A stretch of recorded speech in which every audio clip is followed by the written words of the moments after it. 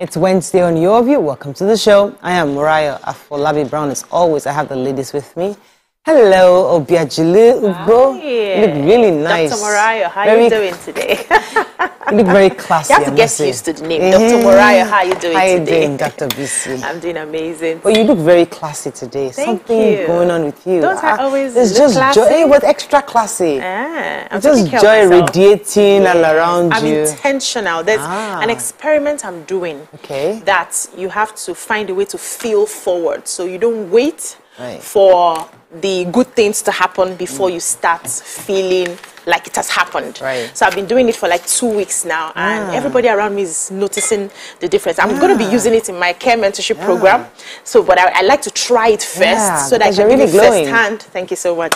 But today is my daughter's birthday. Yay! Which one of them? The little baby. She's 7 years old today. God bless her. She's an amazing, amazing daughter. If I need anybody to get anything done in that house, she's the one I put in charge. Mommy's girl. She's very dedicated. She goes to school. She comes back. She saves from her pocket money every day. Her piggy bank is full. Everybody's envying her in the house. Like, she's so diligent. When I'm packing products, the hairs, the clothes, she'll be there. She'll be labeling. She just wants to. Little business. I just love her. Yeah, I just love her. And she looks like me. Interestingly, I was watching our video just yesterday. The Christmas video we did. Yeah. So I'm all of them were there dancing. And I was just like, oh, look at this kids, they're so grown. That video for a long time, you know, we're going to be watching it. How you doing? I'm fine, but I'm stressed with Lagos traffic. You know, I mentioned yesterday somebody should, control traffic at the Mile 2 ramp into Oshodi Expressway or Apapa Oshodi Expressway.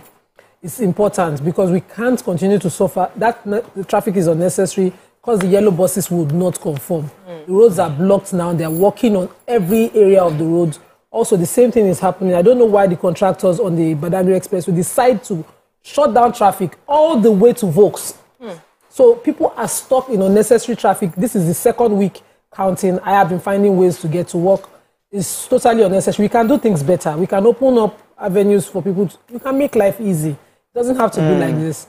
I need to have a lamentation this morning because I didn't get enough sleep. I mean, for like between 2 a.m. and 5, I just couldn't sleep. And what was I thinking of? I was thinking of the NDLEA matter. I was so heartbroken because we had this the spokesperson come here yesterday telling us the plan to burn. Was it Monday he came? Telling us the plan to burn off all the cocaine, the biggest hit Nigeria's ever done, where they were to arrest these barons and seize the cocaine, and they got civil society, they got even the arrested barons to witness the burning. They got even the DEA from the US, they have a certificate from the court authorizing them to burn, withholding only 24 cocaine. Just for Nigerians to have this loose statement on air, saying us on social media, online. Saying us, film trick, what rubbish, can't do we believe that? You know, I'm thinking, do you want to burn this country down? Like, you just want one sentence, and then just everything just goes down. And then and what was most painful is like, these are young men who are celebrating and working hard at their job. It's not easy to work in Nigeria. To discourage them now. You don't discourage them. These are staff of NDLA. Every single day, they wake up in the morning, they feel like they've just made a major bust. And some clowns go on social media and condemn the work they've done. It's really heartbreaking. And it's also important for those who jump on, such posts to comment to think. Just probe what you're hearing. So if they were to house that amount of cocaine somewhere, don't you think it will eventually get back to society? Yes, exactly. Don't you think the shortest thing is to show the court, get the other? Don't you think your younger brother, your younger sister can actually get those cocaine? Yes, probe it. Somebody in Nigeria is doing their job, and instead of you to appreciate it, you just condemn it. It's really sad. Let's go on a break. When we come back, I didn't sleep. Let's go on a break. We'll be right back.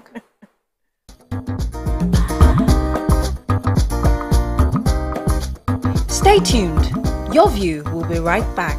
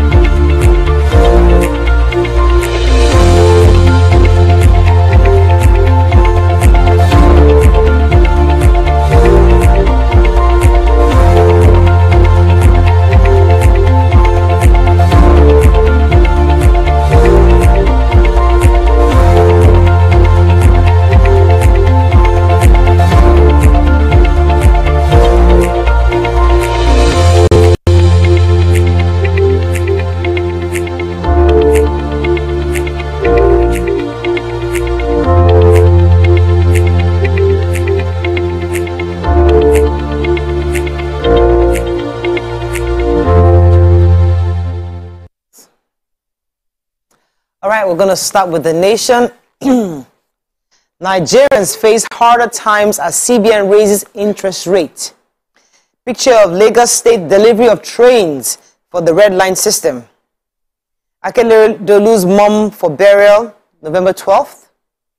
NDLA sets ablaze 1.8 tons of cocaine. Presidency to Akeredolu, no states can arm security outfits.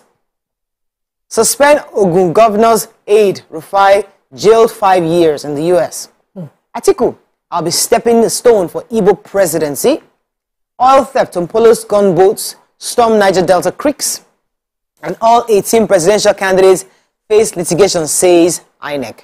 All right, which story are we starting with? So, Amoteku, finally, the presidency responded. Since that that the governor of has been talking since. Has been talking, they decided just now to respond, saying that no state was granted approval for the use of arms and ammunition for their state security outfit or their any regional outfit for that matter, and that only the NSA, as the National Security Advisor's Office, is empowered to authorize the use of arms and ammunition, following any outfit. And they went on and on and on. They went at him for politicizing security. They said all sorts. But the question is, the Katsina security outfit wielded and displayed firearms outside. So what's the consequence for that? And the governor cannot say something unfounded claims that how can you give. So for the governor to say that he must have reasons. What is the consequence of what the governor did if the NSA did not approve of it before you say somebody is politicizing? Because it took you 2 weeks. Maybe you were investigating your own authorization in 2 weeks for you to respond. So now that you've responded, please investigate Katsina and the governor of Katsina and find out if they have any authorization to carry firearms and display it in that manner. And then do something about it. So the former militant leader, Government Ememu Polo, a.k.a. Tom Polo, said has deployed dozens of gunboats in Niger Delta creeks to fish out pipeline vandals, illegal refiners, and illegal oil installations. We remember that the commander for the movement for emancipation of Niger Delta, that's Tom Polo, was given a contract recently, 4.5 billion monthly surveillance contract from the federal government and NNPC. And so despite all the controversies that came out of it, he was able to settle down and commence operations. And they said there were dozens of speedboats and gunboats comprising operatives of the Navy, Army, the Nigeria Security and Civil Defense Corps, and they embarked on their first operation on Monday. The joint operation took over 1,000 youths that accompanied the armed men to the operations for their first assignment. And they said the youths were recruited from the host communities. So the idea is to ensure that they recruit about 20,000 youths from those host communities, find a way to give them those jobs so that they can further secure our pipelines. So yesterday we had the DG of Lamata here on Your View, and coincidentally it was the same day Lagos State received the red line, the cars. They received them from Milwaukee in the United States yesterday. They took delivery of all the red rail cars. And according to the Commissioner for Information, this is such a huge milestone for the Babajide Sanwo-Olu administration because they're going to introduce rail modes into transportation in the Nigeria's Commercial Nerve Center. And also, if you recall, based on what the DG said yesterday, the red line is a 37-kilometer train. I think it's going to be running from Agbado and starting to Oyingbo. And and she also told us yesterday that by first quarter next year, both red lines and blue lines should be completed and ready for commercial use. Okay, let's move on now to the Punch. What first I must say that the presidential candidate for PDP, Atiku Abubakar, has paid all the front pages. I'm taking the story taking all the major stories, but either way, we'll take the stories that we can find. The Punch. 2023 Atiku governors land in Abuja. Tinubu Obi delay campaigns. Business face cash crunch. Interest rate hits 15.5%. $350,000 fraud. $350,000 fraud. America jails Abiodun's ex-aide for stealing 20,000 identities. Ogun State reacts. I have that story. So this happened in Washington, D.C., I believe. Let me find that story. So many of you heard the story where we had Abidemi Rufai, who was an ex-aide of Governor Abiodun, Governor Dapo Abiodun, and he's been in prison for 5 years in Washington, D.C. According to reports, and many of us have followed that story, where he was said to have stolen the information of more than 20,000 Americans to perpetrate series of cyber fraud. And this happened, of course, recently. The total amount, $350,000. So the total figure comes at $350,000, yes. And he said that for his attempt also to steal $2.4 million from the United States Department, including $500,000 in pandemic-related unemployment benefits. So this is a really, really sad situation. But let me find the response of the Ogun State government, which is not in this article, but pretty much it's not a good story. We can get that later. We can always get that later. Okay, yeah. So there's a report in the Punch on an undercover report by Punch on one way. And so what they discovered is that some police officers, some members of Lagos State staff, following the auctioning of about 134 vehicles, they found out that there is a practice of removing of one-way signage, and then deliberately misleading motorists to enter into a one-way and then arresting them for violating one-way. And this report is seriously damning, if I can use that word. I hope that. Did you get the name of the place? Because they mentioned areas were reported, Iyanoworo, Olojo Drive, and I have experiences on Yaba, personal experiences. I would be wondering, you'll be on the map, and the map will be saying traffic is light here. You turn into that place and they come on your car. And I'll be like, where's the one way? They'll say, you cannot see it. They'll confuse you. You keep looking back, and then somebody would, so as if they want to raid your car. I had that experience, and I know that these things happen. Yes, it is wrong to use one way. I would never deliberately use a one way, but it would be even worse off to have your own citizens, your own law enforcement officers removing the signage deliberately just to arrest you. When you know the consequences is possibly impounding or destruction or even auctioning on the person's car.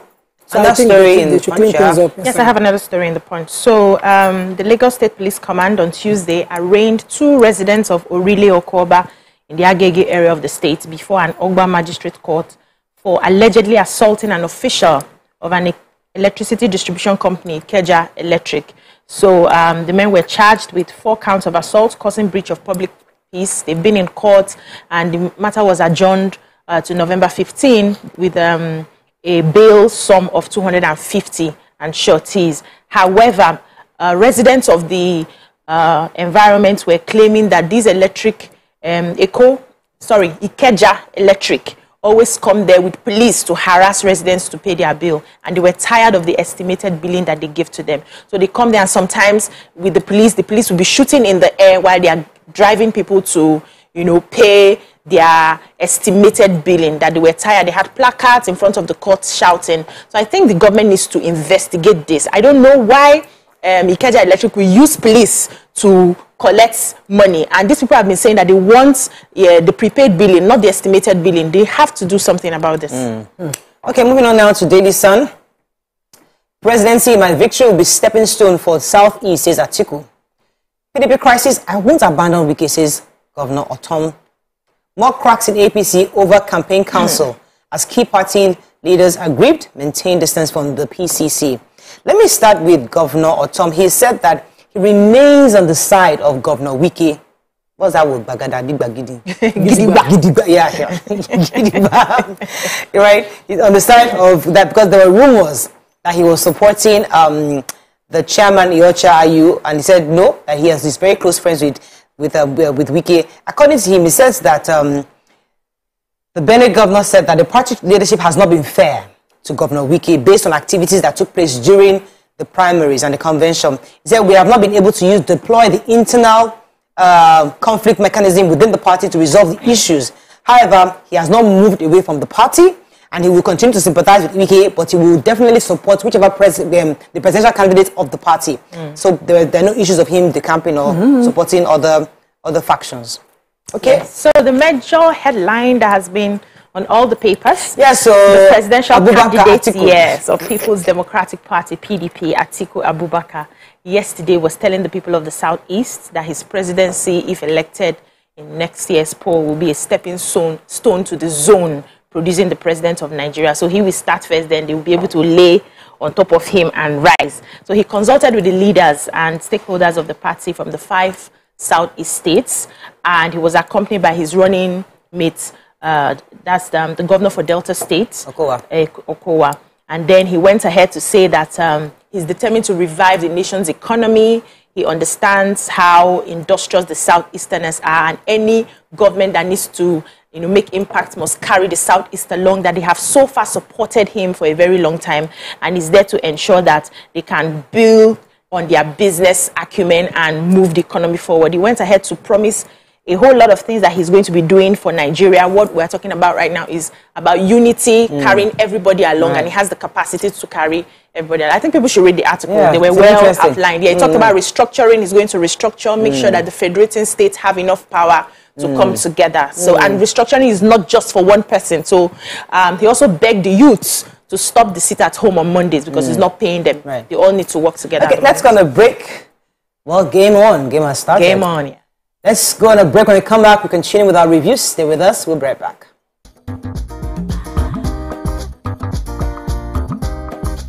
Stay tuned. Your View will be right back.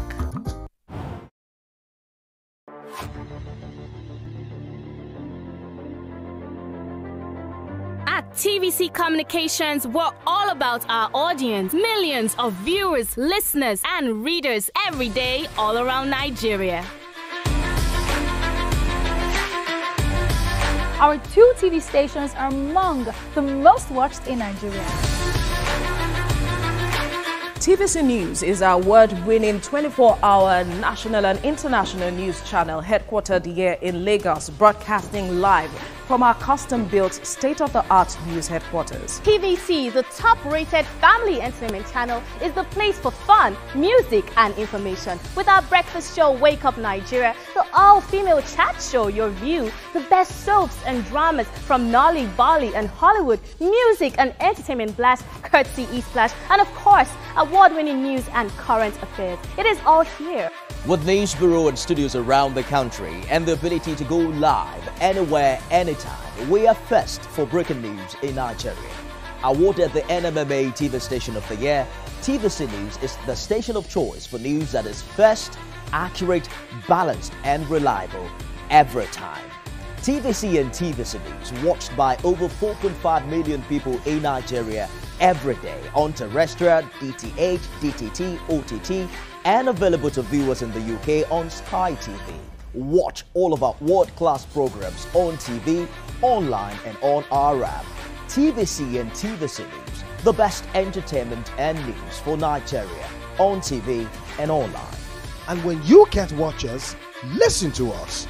102.3 Max FM Lagos and 90.9 Max FM Abuja are now ranked among the most listened to radio stations in Nigeria. Now, with over 1.5 million listeners every day, we're the people's favorite radio station.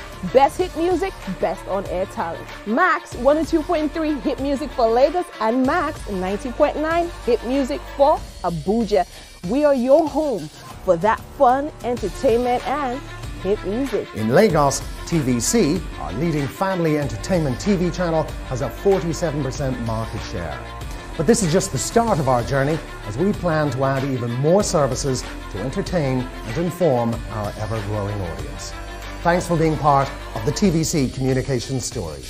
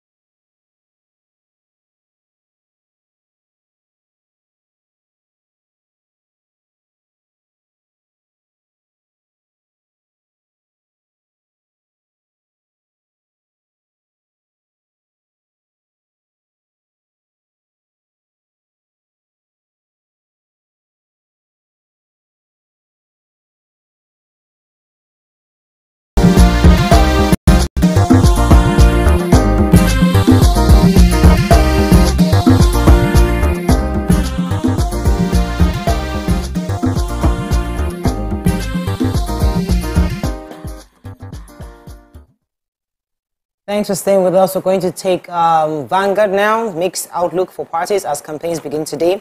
I took a story inside Vanguard about the hashtag NSAS report, which has actually been submitted officially to the federal government 2 years after. This was presented by the chairman, Justice Suleiman Galadima, retired, and he handed it over to the ES of the Nigerian Human Rights Commission, Tony Ujoku, who noted that compensation is just part of one step of the road to justice on this hashtag, of this NSAS issue.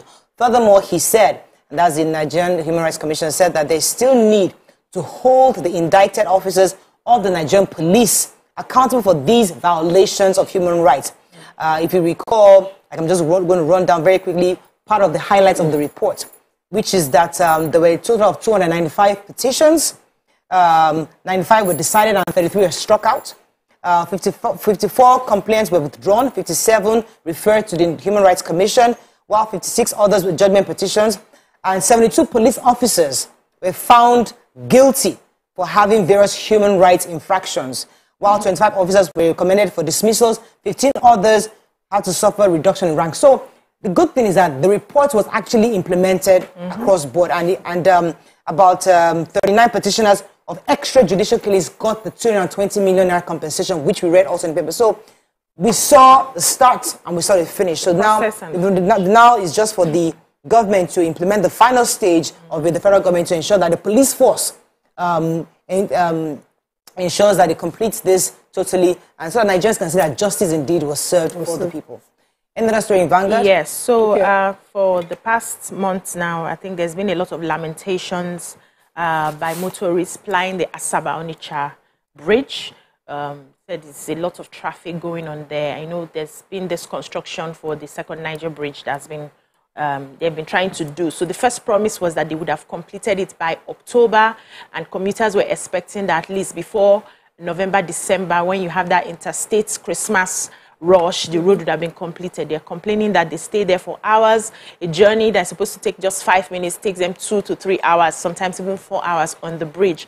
And they are appealing to the government to hurry up and complete it. So most of them were a bit disappointed that it's not going to, it's looking like October is no longer feasible, and, you know, nothing is being done about it. But the Minister Fashola, spoke recently and was saying that before December, the second Niger bridge would have been open for commuters. So there's still a bit more hope. And one of the things that delayed them was the COVID-19, because they were coming initially at fast speed, but for COVID and then every other thing. And they also complained that some community members were, you know, looking for one contract or the other, which was really delaying the work going on there. But let's see how December works. They've also promised us that Lagos Ibadan too. So we are, a lot of things we're waiting for. A lot of work is going on, yes. Minister of Works, yeah. December, second Niger bridge, December, Lagos Ibadan Expressway, we're waiting. So the Benue State Emergency Management Agency's Executive Secretary has spoken about the flood they're experiencing presently in Benue State. 23 persons have died, flooded away, 74 others seriously injured, 116,000 people displaced presently. And the one that is most disheartening for me is 14,000 hectares of farmland washed away. Not only did they lose where they live, they lost their livelihood as well.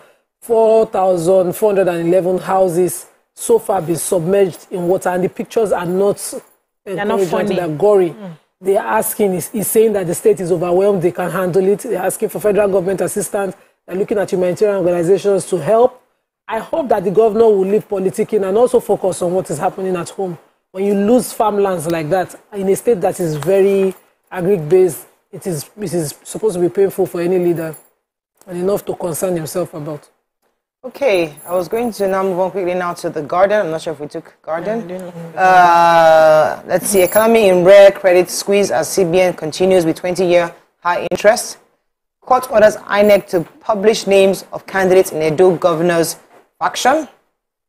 Wike brings back legacy 600 aircrafts abandoned in Germany. Stop inducing dividing Christians. Northern elders advise APC. Court nullifies Ogun PDP partnership, Kebbi Central Senatorial District primaries. And finally, 2023 elections, how Nigerian politicians deceive electorate by Peter Obi.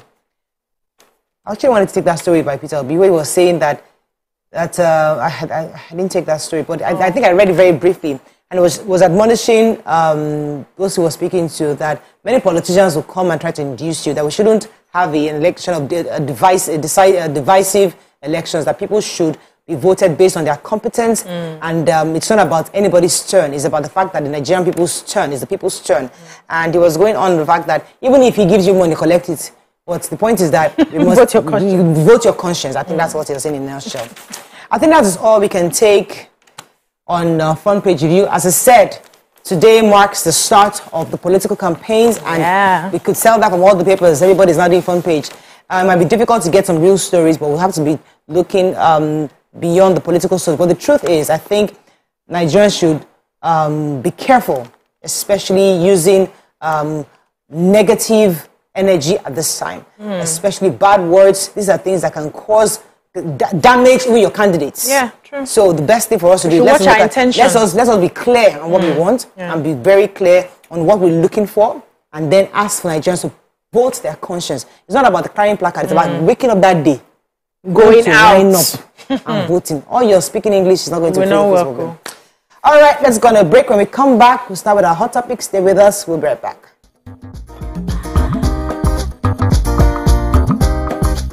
Stay tuned. Your View will be right back. Looking fresh for your dates? Get even fresher with Close Up. New Close Up Triple Fresh formula. It cleans deeply, fights 99% of bacteria.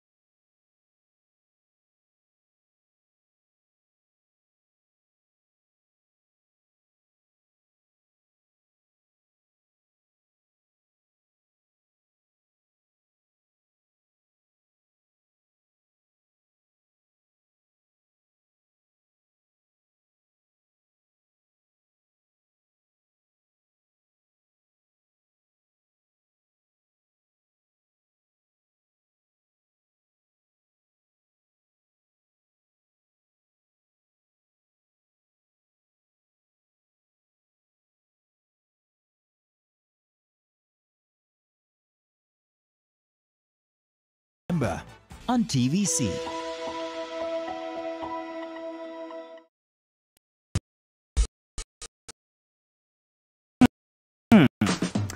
So, wondered what happens? Who wonder what men talk about when they gather? Well, here goes. Imagine what it takes to put together the perfect cocktail, or maybe mocktail. We need a bit of sports, a sprinkling of current affairs, some very deep topical issues, and last but not the least, a healthy dose of grumbling of those we love to hate. And yes, you guessed it, women.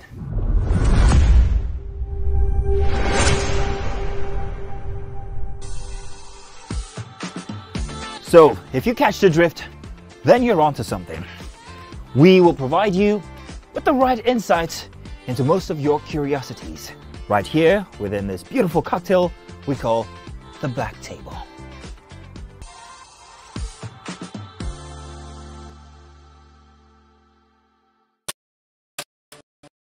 Television. Real stories, real emotions, real anger, real love. Real tears, real lost. Television just got real. It's lights. If you could tell Saga anything right now, What would it be? God will judge you. Roll camera.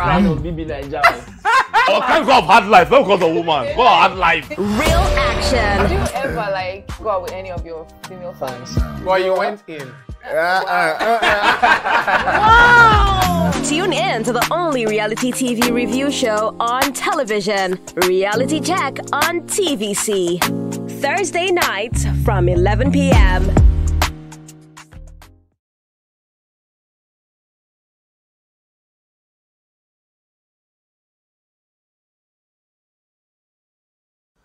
You've recently made a fine sport announcer on television. I know, fine, like, say it again.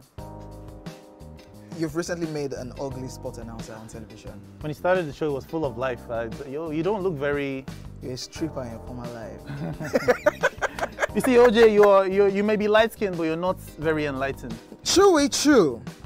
What is the standard dimension of a football pitch?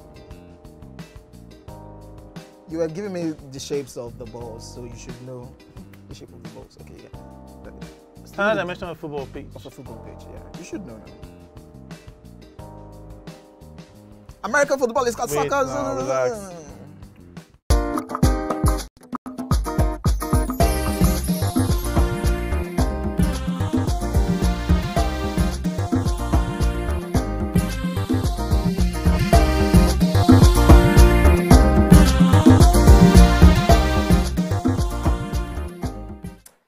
Thanks for staying with us. This morning we're going to be discussing culture.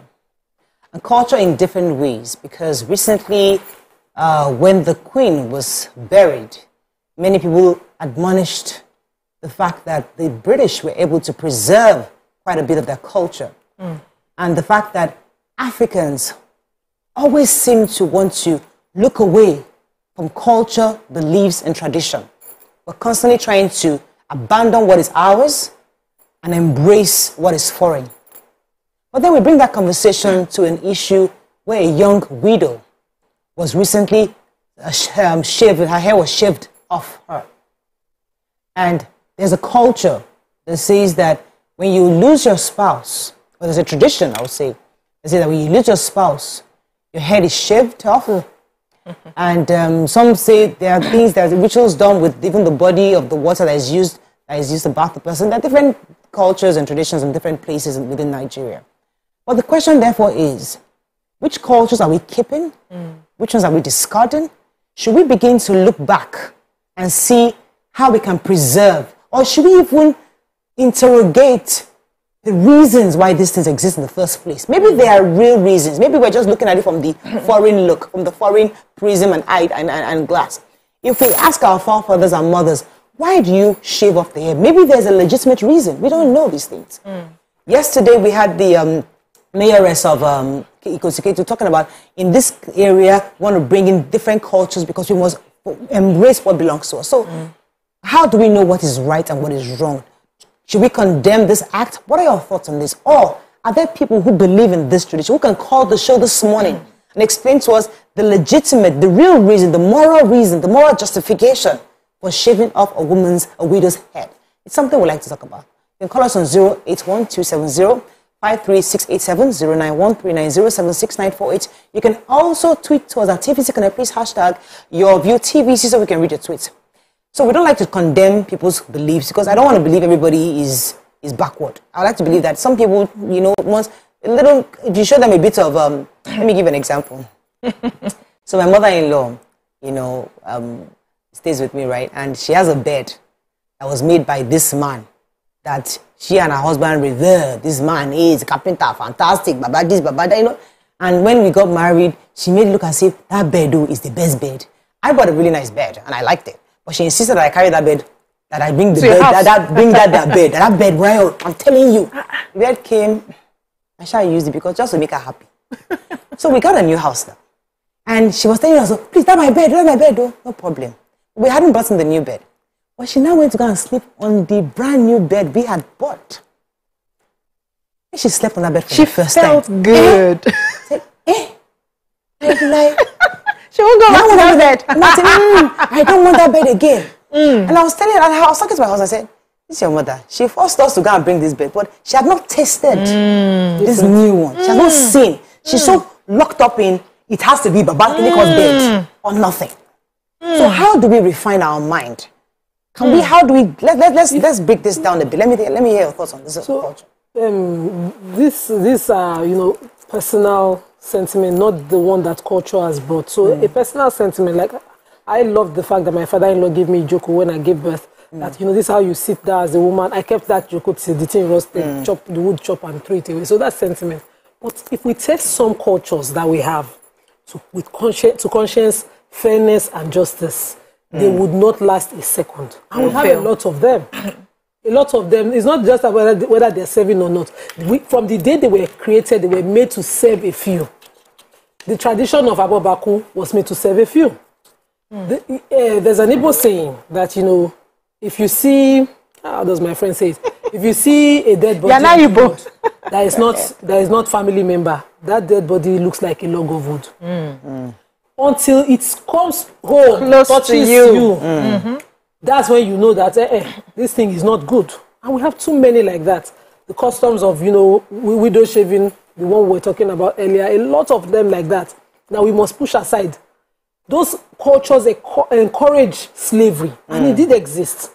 It encouraged the big man. it encouraged where there's this culture of loan payment by service. So your person takes a loan, there's no proper arrangement, the person becomes a slave, and sadly, it exists till today. Yeah. To the person who gave out that loan, it exists till today. We have the culture of lock him up, you know, abusing the systems, because these are our ways of life. People don't see different. And we test those things by conscience. We push it on, we wear the shoes. We would understand that these things need to change. The customs of marriage, customs of underage marriage, we have too many like that. This sentiment is what fuels culture. So, for example, the Ababaku, that's the person that dies with the king. The reason why some elders agree that you have to die with the king is, well, if you're a king, you can't just die by yourself. I mean, they have to honor you to the land of the dead. Yes. The person that is died, they honor him. The person that is died, did anybody ask? Or if the person who was saying, no, we have to honor king, if it was his child that needed to be buried with the king, will he not test it? He will be like, no, this custom has to go. It has to change. And that's, we had, there was this custom in Calabar then, where a woman gets pregnant and marries another, or goes to another husband with the pregnancy of the first child, and the house where the child is born becomes the parent of that child. So the father would be in court outside, hanging around trying to get their child. If you test it, if it comes to you, do you want to? You will not like it. You will not like it. We have too many like that need to stop. And sadly, those of them. Let me come to you, BC. Your thoughts on this? So I'll start by saying, let's stick to the good parts. So everything has the good sides and the bad sides. And culture, as we know it, is a way of life of a people. When the communities were coming together, deciding we're going to stay with this tribe and that tribe, they were, testing out some theories. What will work? If this happens, how do we react? How does the community react? If somebody dies, how do we treat the women? If this happens, they were using some of those things at their level at the time, with the mindset that they had to sort of protect themselves, protect the community. It was more about protection. But now, as we progress and evolve, we need to start asking ourselves critical questions. Are these ways of life serving us? This culture, is it still serving us in today's world? This culture, is it still something another person will hear and it will sound good to them? We need to keep questioning and keep modifying and keep changing. Like you have products that after every year, I remember those days, I saw one gramophone very recently and I was like, where did they? Yes, I went to my mother-in-law's house and then my kids were playing music. They were able to attach the YouTube to the gramophone. Yeah, and I've been looking for something. I'm like, Mommy, where did you keep this? But now we don't have that anymore. We have very slim Bluetooth. That's how life should be. Because with every dispensation and every generation, the mindsets of men are constantly improving with knowledge. Even the children we're having these days, they come like follow come. They are like technologically savvy. That's how they have been made. They have been, and if you check their DNA, according to some scientists, these new human beings we are giving birth to now are modified. They are different versions from us. I'm not joking. No, this is science. Anybody can research it. So we need to start asking ourselves, does this dehumanize this person? This culture, this treatment, does this dehumanize this person as a human being?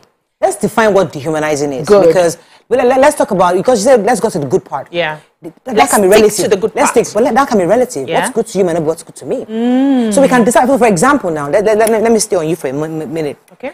When somebody dies, the perception is that, okay, a woman should be humble. Yeah. You should look, wear your sackcloth, as they say in the Bible, you know, be solemn at that time. And part of a way of showing... Show a contrite spirit. Yes, but part of looking that way is shaving off your hair, because your hair is your beauty, is your glory, is that thing that makes you radiate. Yeah. And we're saying at this moment, because you just lost somebody, shave it off so you're back in the house. That was probably the reason. I'm not right for somebody to call it the reason. Yes. So it's a way to get you, because now people lose their spouses and 1 year later they don't even act as if they has moved on. So were they supposed to stop their life because somebody has died? So they had that system because of the limited knowledge they had. The people who made those laws had limited knowledge. Right now, we have new knowledge that people grieve differently. Pause, no verse. They did not have that knowledge because they had those practices to punish, and I would explain. No, somewhere. Let me explain. You see those tough practices? Relative. Wait now, let's wait. So people become widows. So also the men become widowers. Yeah. But the practices for men, is it that strenuous? No. Because it is believed that the man is allowed to enjoy his life. But a woman is a suspect. Yeah, so that's another part. If her husband dies, yeah. reason is because she's already made to carry the burden of abuses in her marriage. Traditionally in Africa, you will stay put in an abusive marriage, and if God forbid your husband dies before you that you are suffering, you survive. Suffer, yes. You will test you. Yes. They want to test your innocence. So another woman will be made to make you go through what they call proof of innocence. Shaving off your head is to make sure that your beauty is reduced while you're supposed to be in mourning. And in every culture around the world and religion, women mourn longer than men. Yeah. Why is it that way? Then after shaving that, they will force you in some way to come and you will go through traditional practices. I remember, I will not mention names, someone whose husband died. And the first thing that came to her mind was, I'm going to have to travel. But if I travel with clean, beautiful clothes, I will be judged as being insensitive and not grieving enough. So give me the rags. This is someone who can afford clothes. And we started scouting for the worst clothes before she could travel. Because if she dares to come and appear like I'm appearing in grieving, they will say, this one your husband died. Yeah. But now it is women who start this conversation. I'm just saying, these practices, if you now turn it around, another woman, it's until when the things started going around that women started to talk. The practice of women not being able to inherit. How did we even start? All of us were born. But some of us can inherit, some of us cannot. Yeah. How can it even make sense? Yes, so I understand that argument, and that's one of the things. I don't want to think that the people who, like our forefathers who set those laws, were about punishment. It wasn't about punishment. But over the years, as it kept evolving, people will now add their own wickedness to really deal with other people. That's what we now see, and that's why every culture must be subjected to test and critical thinking from generation to generation. So you keep sifting, you keep pruning till you take out those things that no longer serve you. And you asked the question about humanity. How when somebody is dehumanized, when somebody is disrespected, when the dignity of somebody is stripped, that's dehumanizing. And elders can sit down and assess it. This person who is going through this treatment, to what end? What are we looking for? Are we accusing her that she killed the husband? Or we're just trying to uphold culture? And you know how Nigerians are. We are followers. The cultures, most of us never questioned. My fathers did it like that. My father's fathers did it like that. Nobody asked why they started it. This is what we need to be doing now as our culture progresses. So those some of those things that we see now that no longer serve us, the government needs to wade into it. Because don't forget that in the villages, like now, if anything happens and I have to go to the village, I'm going to be faced with you mothers. The elderly women are seated there waiting for me to come. You, Abi, and they will deal with you because of that knowledge that they still uphold. Right. The government needs to step in and do something. Leave government out of this. That's going to no, government's there. We'll be right back. Government. All of that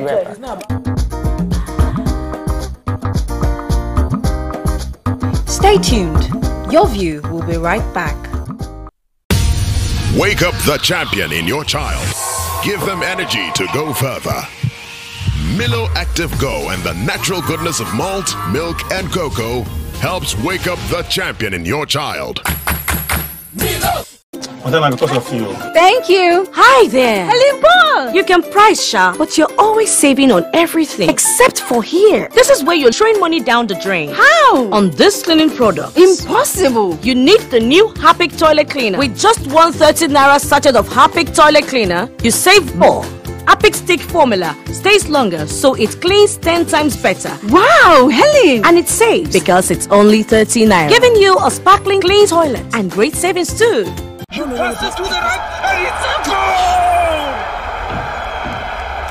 So, where does football live? Football lives here.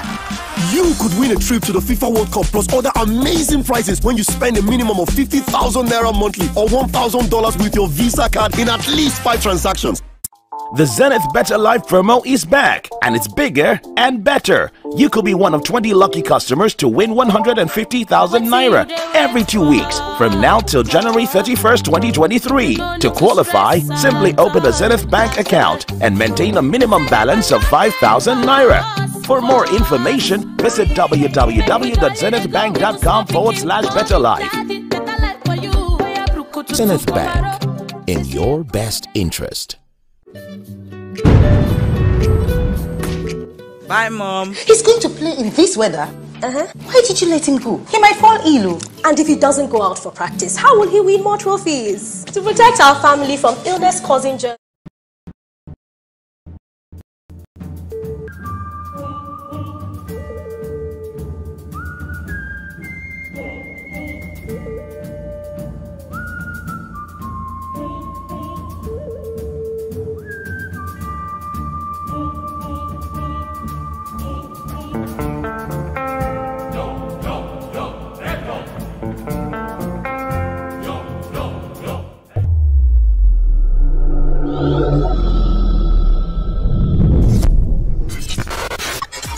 Do you think you can outplay me in this game of wits and knowledge? Can you go 7 rounds without flinching? I meant answering 7 questions correctly. How well can you hold your liquor? If you're curious, then join us for the most exciting conversation and games with your favorite celebrities on 7 of 7.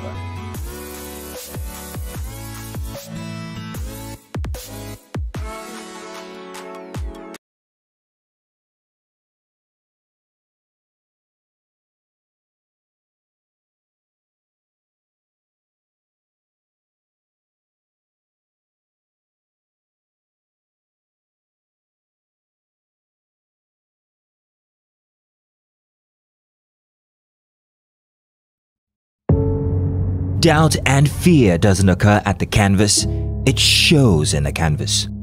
It shows the conation of raw earthen material slabbed, stroked and molded at a pace provided by the doubt and fear.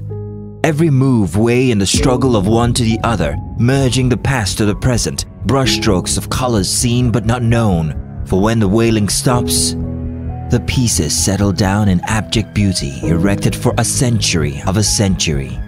Speaking, advocating, protesting as the arts are meant to be.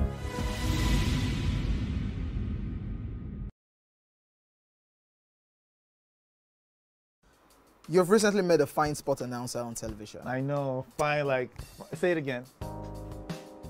You've recently made an ugly sport announcer on television. When you started the show, it was full of life. You don't look very... You're a stripper in your former life. You see, OJ, you may be light-skinned, but you're not very enlightened. True. What is the standard dimension of a football pitch? You were giving me the shapes of the balls, so you should know the shape of the balls. Okay, yeah. Standard dimension of a football pitch. Of a football pitch, yeah. You should know now.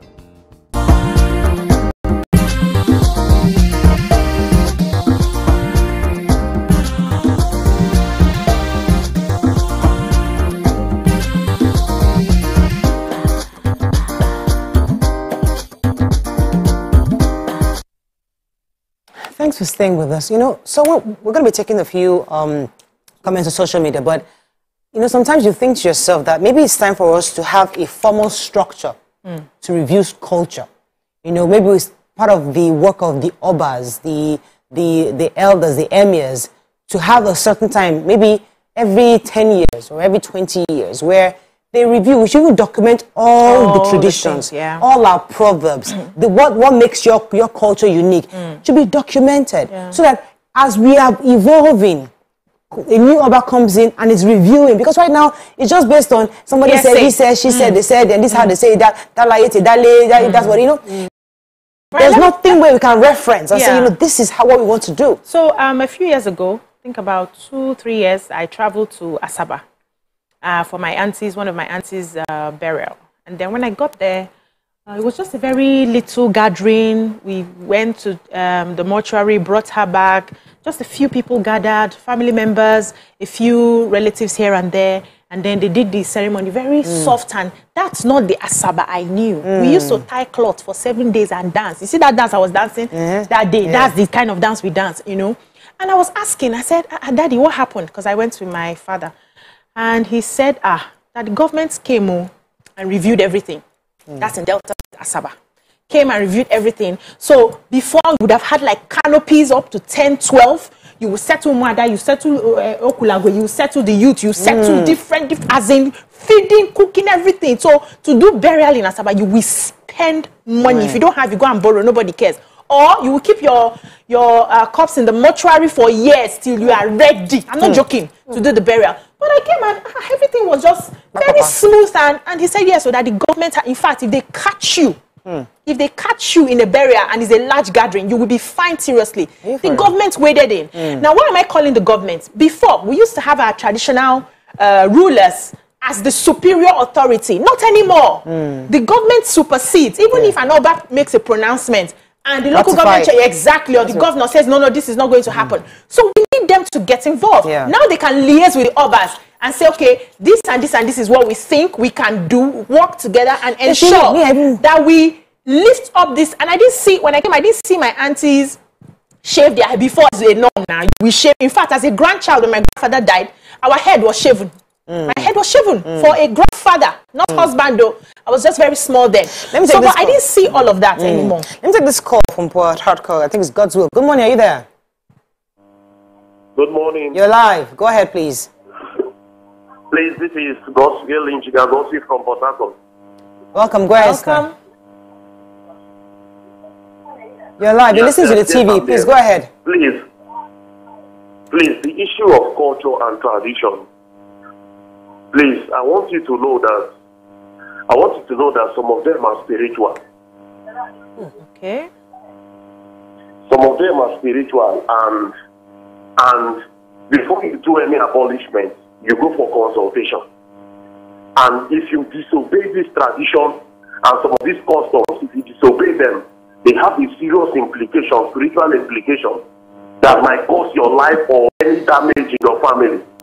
So there are some that were made by man, but some are spiritual, being made by the gods. And most of them are ancestral. That's what you need to know about customs and tradition. Most of them are ancestral. Thank you very much. I mean, that's another perspective. So many of them are spiritual, they're from the ancestors.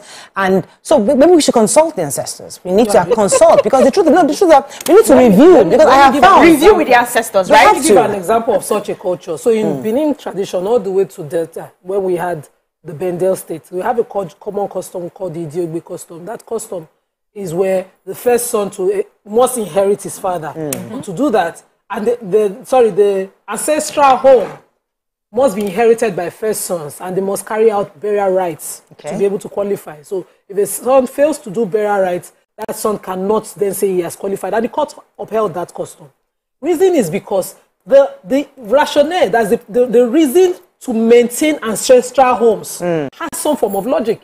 Even in English law, you have people put it in document that this home remains the ancestral home and must be given generation to generation. And so that custom that we did not write because it was unwritten, but we had a way to maintain that custom made sense. And it was first son. Where a person doesn't have that, his brother then fills in. If a person doesn't have a son, fills in. But what they are trying to ensure is that our own customs, or the duties of family, where families have their duties. I'm not from a royal, but my mom is from royal, where they have some duties they carry out. Or my husband, for instance, whose families are kingmakers, where they have some rights they do. The first sons are raised to understand those rights. Not be the one where we know go just understand. So somebody's child, God forbid, she make mistake and cross a tribe to marry. They will just wait for the husband to die before her. The thing that she doesn't understand, they will tell her that if she doesn't do it, she has not done something spiritual and that she will see some form of consequence. And so it's totally unexplainable. I am from Edo. I've seen so many customs that if you change them, nothing will happen. And see, nobody wants to take. Nobody wants to be the one to fall for that. Hardship that you sort of promote. Wait, when a person dies, they will tell the children who are mourning, who probably are in secondary school, to carry out burial. Why does the family, the people who are empowered, who are older, not come in and say this custom is compulsory, and so we must put money together and do it for these children who are under 10 years, who are under 18, whose father has just passed? Why do you compel children that are under age like that to say you are opposing custom? So let's go back to what our last caller said. So there are cultures that you have to consult with the gods, no doubt about that. But there are some we can logically review. There are some that we practice and we say this is what is better because we are testing it over. We're testing it with under morality and fairness and humanity. We're saying, you know what? Let us test this and be sure that is this humane enough to carry on. Let me take this call from Abia State. Uko, are you there? Yeah. You're live. Go ahead, please. Good morning. Morning, sir. Good morning, sir. Please, what I want to contribute in this is that most of these cultures have something to do with our ancestors. Like in my place, it's a taboo for a married woman to have an affair with another man.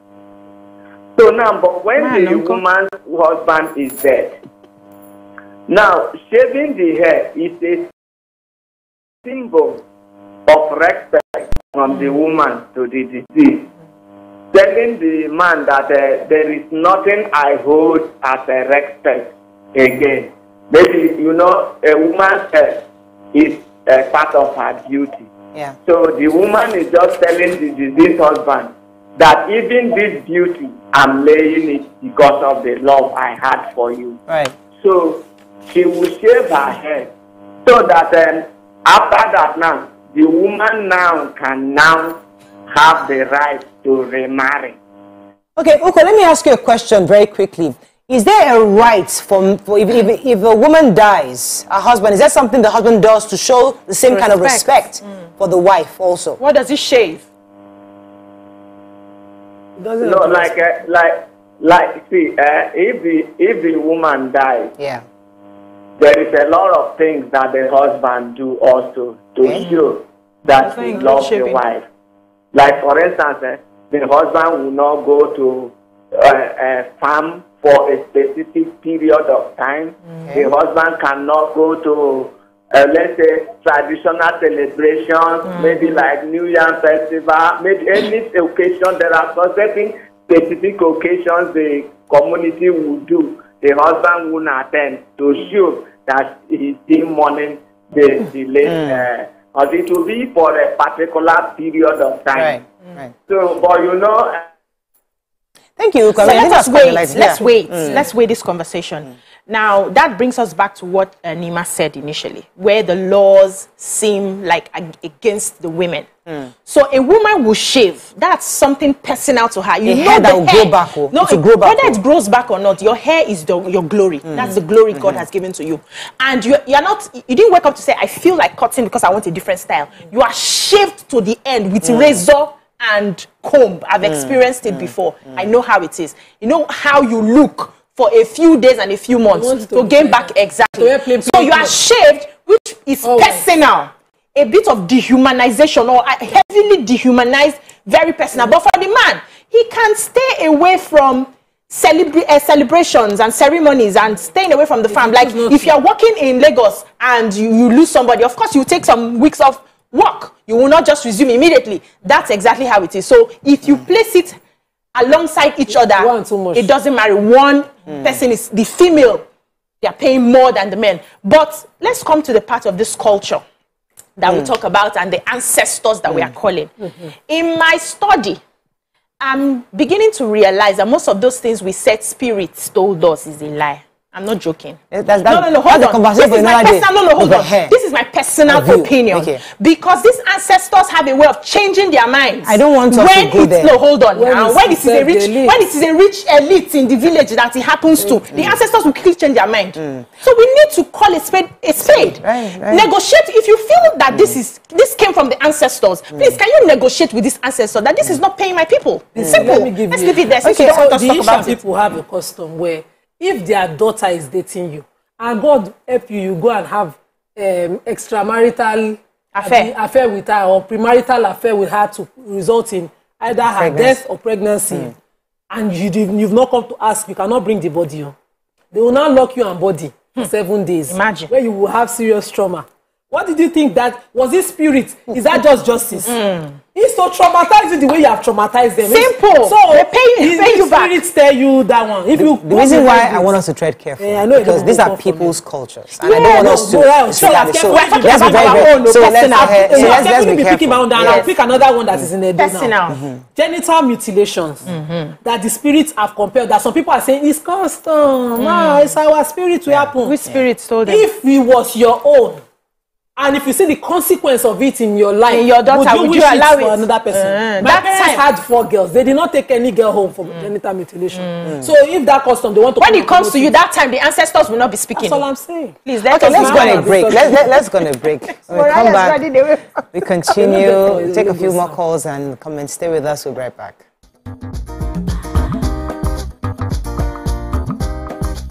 Stay tuned. Your View will be right back. You've recently made a fine sport announcer on television. I know, fine, like, say it again.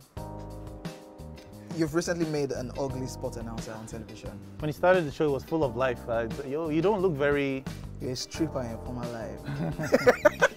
You see, OJ, you may be light-skinned, but you're not very enlightened. True. What is the standard dimension of a football pitch? You were giving me the shapes of the balls, so you should know the shape of the balls. Okay, yeah. Standard dimension of a football pitch. Of a football pitch, yeah. You should know now. American football is called soccer. Relax. If it's monkey post, you count. Actually, standard. Yeah, standard monkey post. Standard football pitch. Yeah, standard monkey post football pitch. There's different types. No. You're going to drink. Bring it now. It's 110. Don't you have data? Bring it. Don't you have data on your phone? Are you scared? Dude, 110 to 120 yards long. That's not the answer. Dude, I said, that's what I said. No, bro, you gotta drink. You gotta drink. OJ, I trusted you. Yeah, I'm that guy. How could you? I'm that guy. No, like, I'm upset. You're talking about the guy. I'm upset. Now we're going to do tongue twister. I want to twist other parts of your body, bro. Like, well, if I catch you outside.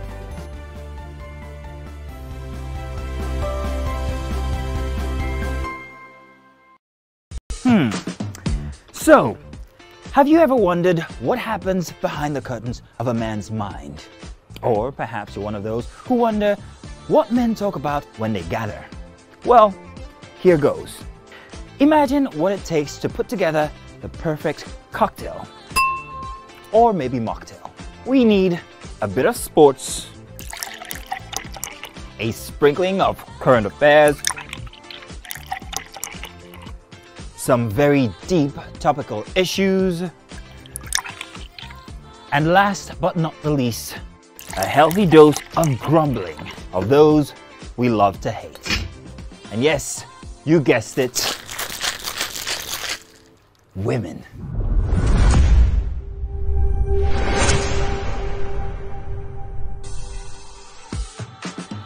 So, if you catch the drift, then you're onto something.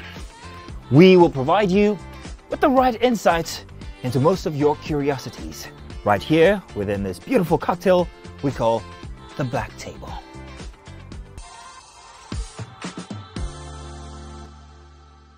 Will you remember these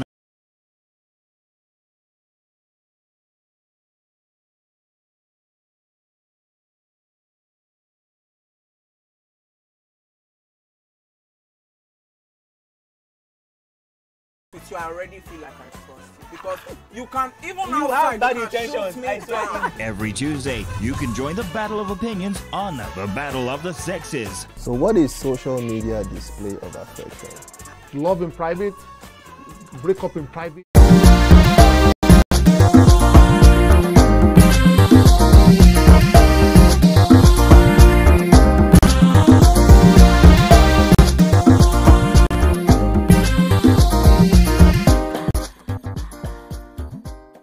Thanks for staying with us. We're going to take a few comments, and I have one from engineer Ajibola Tijani. He says that experience has shown that no culture is permanent.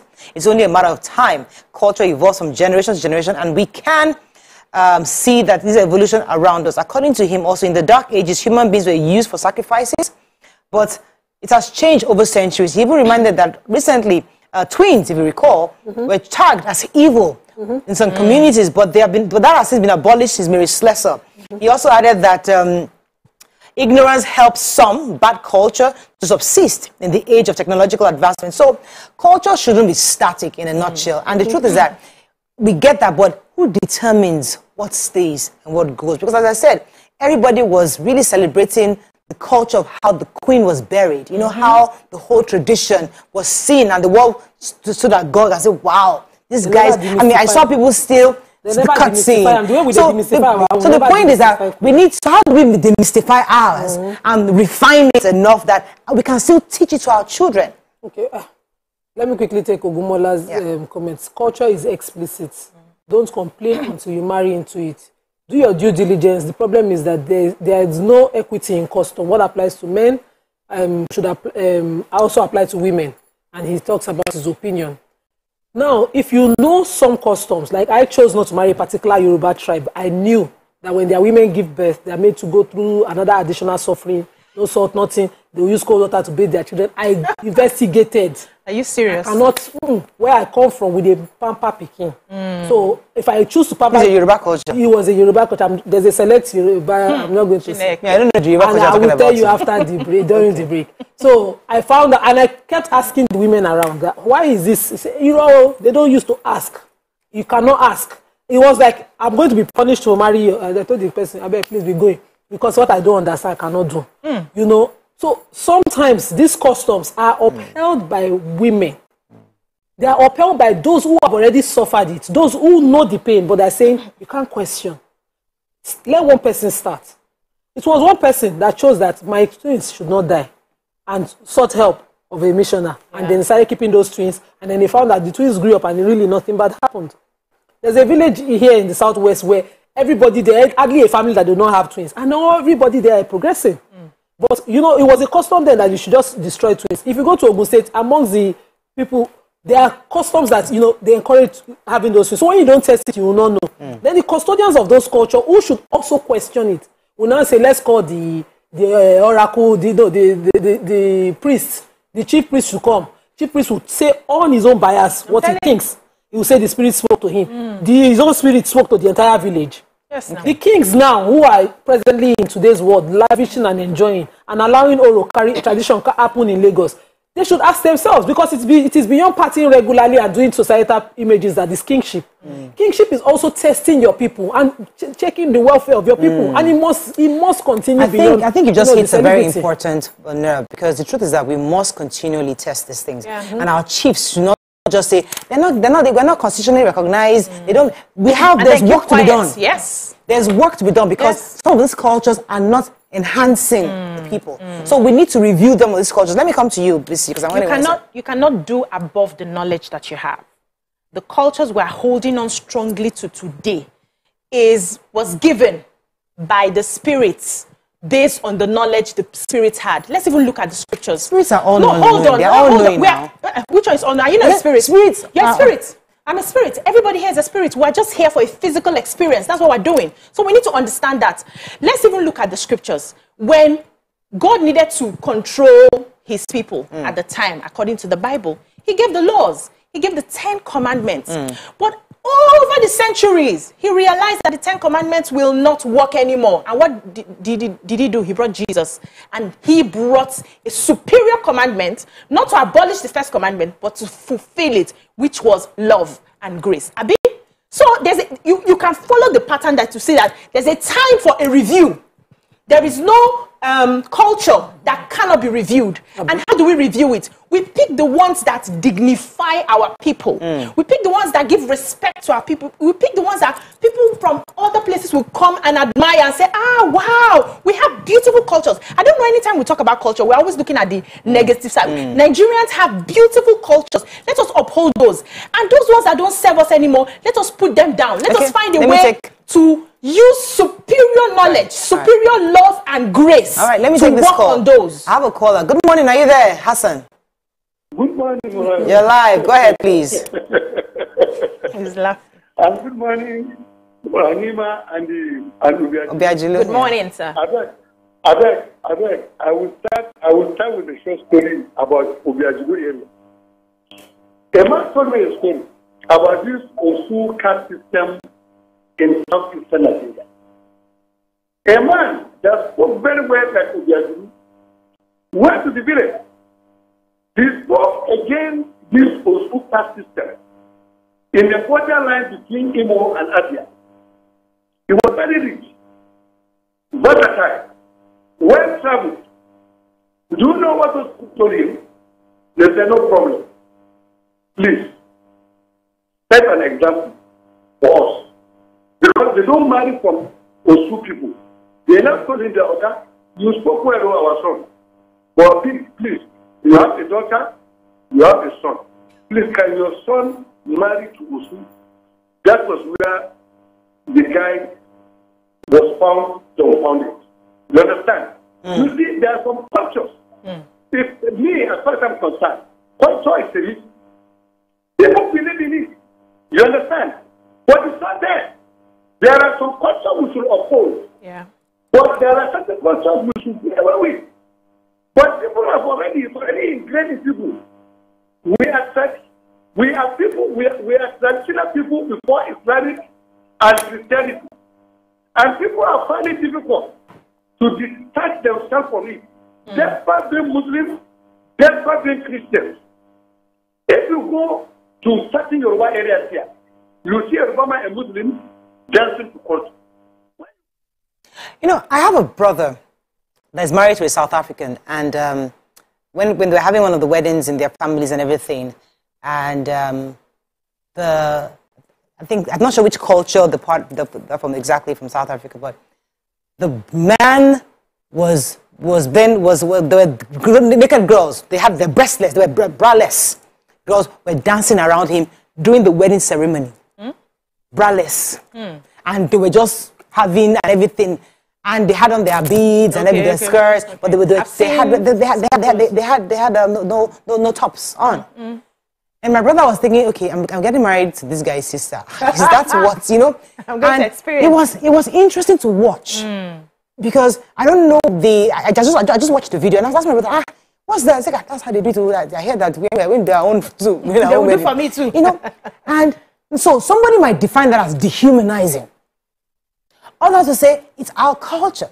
Maybe they are virgins, maybe they are young girls in the house. I don't know what they are, but somebody can say, you know what? There's a way we can rebrand this and make the international community appreciate and even and adore and respect what we hold. So you might see it as dehumanizing. Shaving your head to you might be dehumanizing. To another person, like, wow, what a sacrifice! What a solemn moment for you as a woman. Wow, what a season for you know.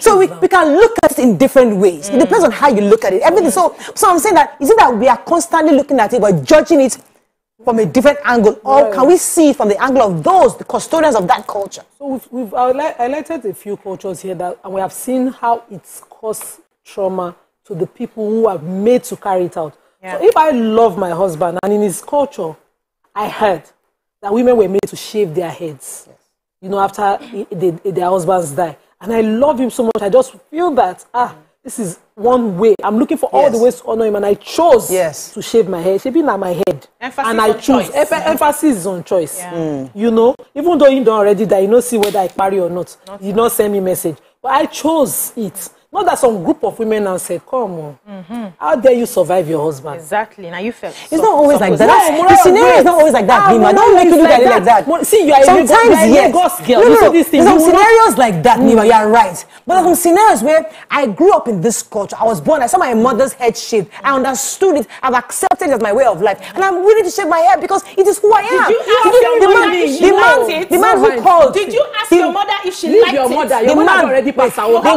The man who called on the show told us that that can happen, that ancestors, that if something happens, because that is his belief system. That's his belief. And to the believer, it is true. There are people who have stayed there and revolted and said this is dehumanizing. There are rich people in that community that those things, they ask them, would you want to do, let me tell you how it is done. Would you want to do this or will you pay a fine for it? They give rich people a choice. Rich people are given a choice in every culture. Should we do this or will you pay something in lieu of it? Let me go on a quick break. But the poor person has no choice. That's what we're talking about. Give us a choice. Let's go on a break. When we come back, we'll wrap up on this. Stay with us. We'll be right back.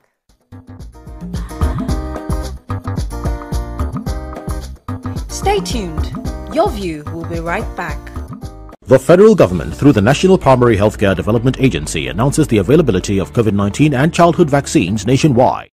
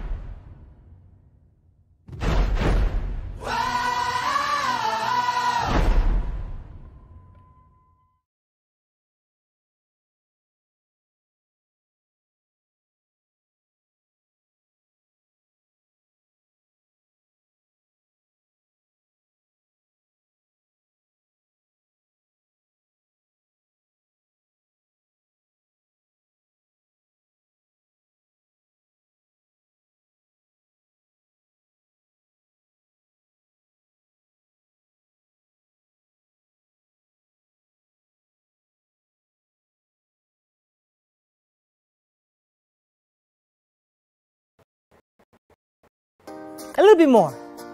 Perfect. I have exciting news for you. You asked for it and you got it.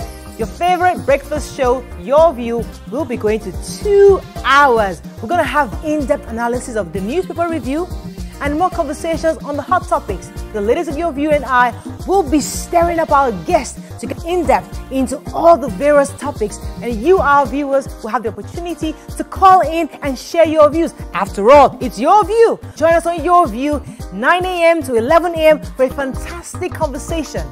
Don't miss it.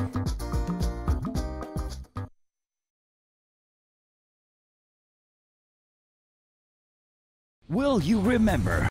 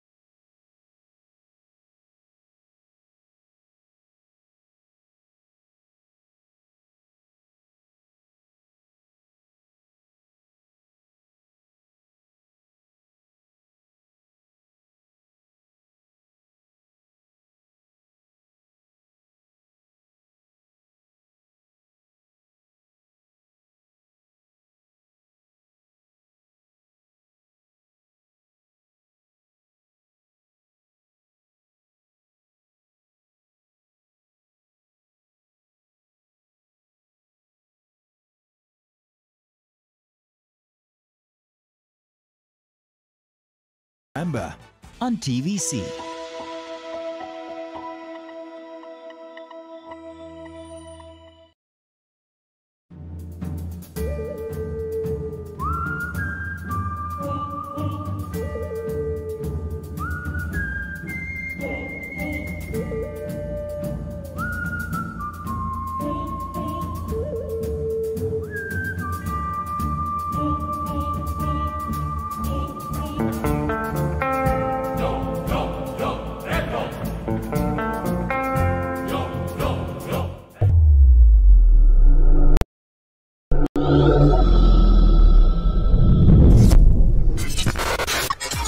Do you think you can outplay me in this game of wits and knowledge? Can you go 7 rounds without flinching? I meant answering 7 questions.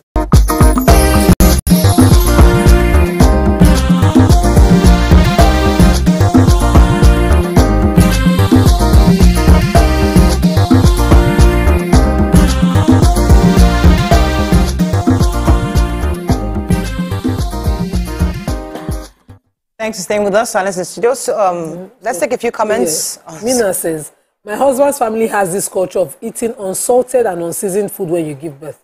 8 days for male, 7 days for female. I was told it started when a jealous wife made the junior wife eat said food after birth when their husband was not around as punishment to the wife. This made the junior wife pronounce a curse on future births, and not doing this means the child will die. A lot of us want this to change. Want to change this culture, but who will experiment on her child? Now, because of that fear, you see that they use fear. Also, what happens when cultures clash? Yeah. So my mom's cousin wanted to marry a Yoruba girl. As custom in Yoruba land, you must prostrate. But my mom's cousins are royals. They don't prostrate. A future king cannot prostrate. We explain. They say, lie, they will not agree, they will not agree. After a few hours of begging, people started going back to the village. And once they travel past Shagam, that's the end of the marriage. They started blocking motor. Now we should come. They can then compromise. When cultures clash, you can drop culture. So really, there's nobody that. So if you can drop it at that time, why don't drop the ones that are serving you? Chichi Unscripted said, imagine, say you get long hair after years and years of training it. They will not ask you to cut it.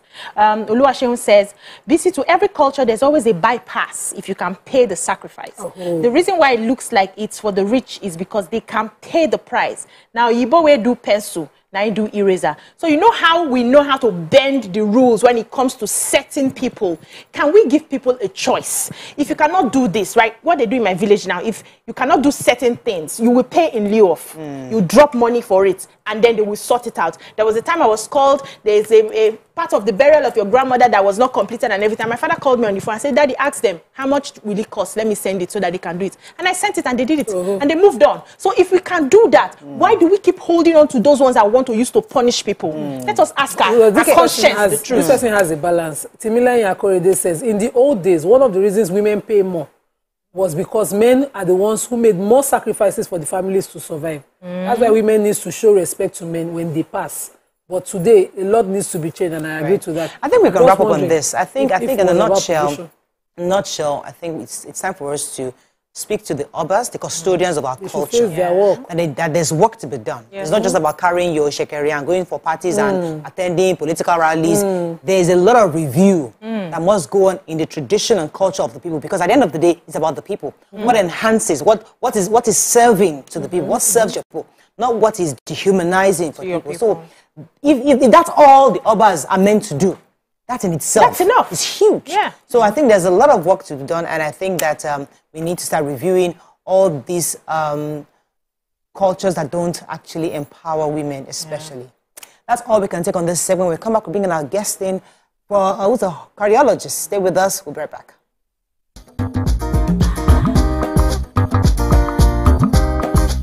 Stay tuned. Your View will be right back.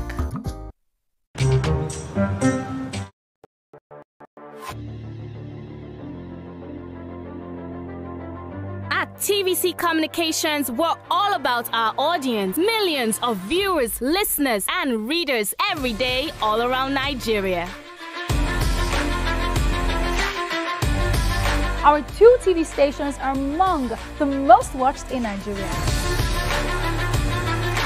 TVC News is our award-winning 24-hour national and international news channel headquartered here in Lagos, broadcasting live from our custom-built, state-of-the-art news headquarters. TVC, the top-rated family entertainment channel, is the place for fun, music, and information. With our breakfast show, Wake Up Nigeria, the all-female chat show, Your View, the best soaps and dramas from Nolly, Bali, and Hollywood, music and entertainment blast, courtesy eSplash, and of course, award-winning news and current affairs. It is all here.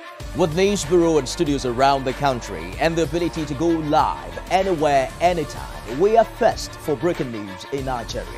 Awarded the NMMA TV Station of the Year, TVC News is the station of choice for news that is first, accurate, balanced, and reliable every time. TVC and TVC News watched by over 4.5 million people in Nigeria every day on terrestrial, DTH, DTT, OTT, and available to viewers in the UK on Sky TV. Watch all of our world-class programs on TV, online, and on our app. TVC and TVC News, the best entertainment and news for Nigeria on TV and online. And when you can't watch us, listen to us. 102.3 Max FM Lagos and 90.9 Max FM Abuja are now ranked among the most listened to radio stations in Nigeria. Now, with over 1.5 million listeners every day, we're the people's favorite radio station. Best hit music, best on-air talent. Max 102.3 hit music for Lagos and Max 90.9 hit music for Abuja.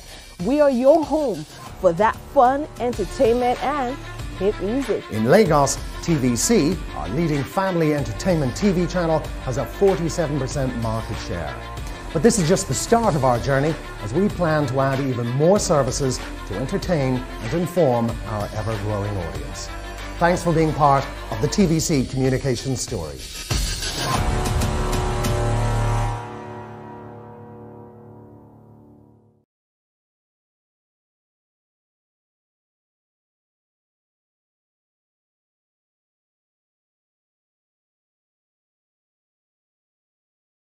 Will you remember the